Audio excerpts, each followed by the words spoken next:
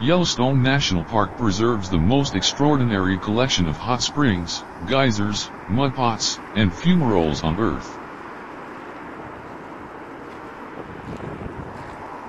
More than 10,000 hydrothermal features are found here, of which more than 500 are geysers. As the water rises due to heating, steam forms and expands, increasing pressure in the constricted plumbing near the surface.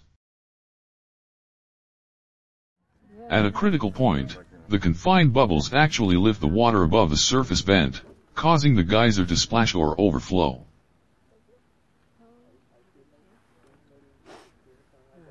This decreases pressure on the system, and violent boiling results.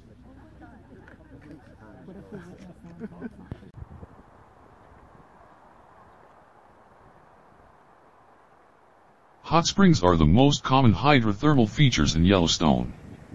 Beginning as rain at the surface, the water of a hot spring seeps through the bedrock underlying Yellowstone and becomes superheated by the Yellowstone magmatic system.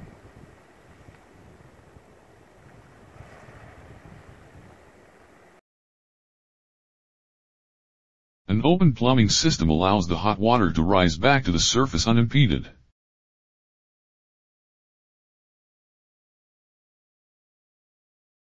Convection currents constantly circulate the water, preventing it from getting hot enough to trigger an eruption.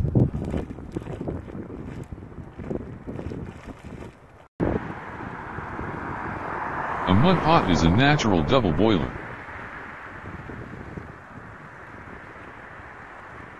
Surface water collects in a shallow, impermeable depression, usually due to a lining of clay, that has no direct connection to an underground water flow.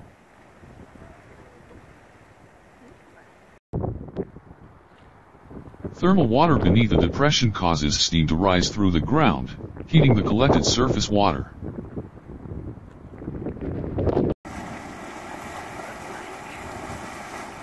Hydrogen sulfide gas is usually present, giving mudpots their characteristic odor of rotten eggs.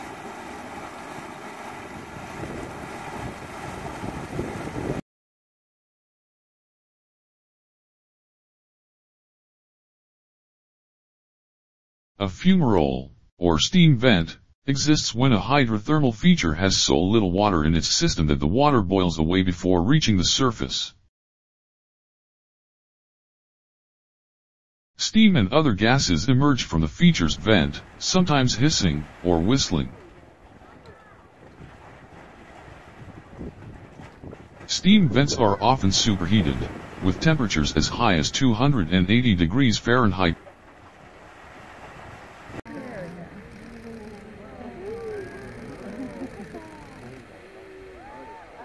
Geysers are hot springs with constrictions in their plumbing, usually near the surface, that prevent water from circulating freely to the surface where heat would escape.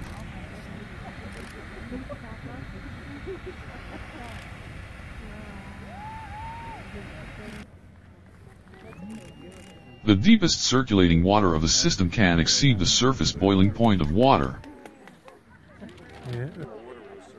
199 degree F/93 degree C.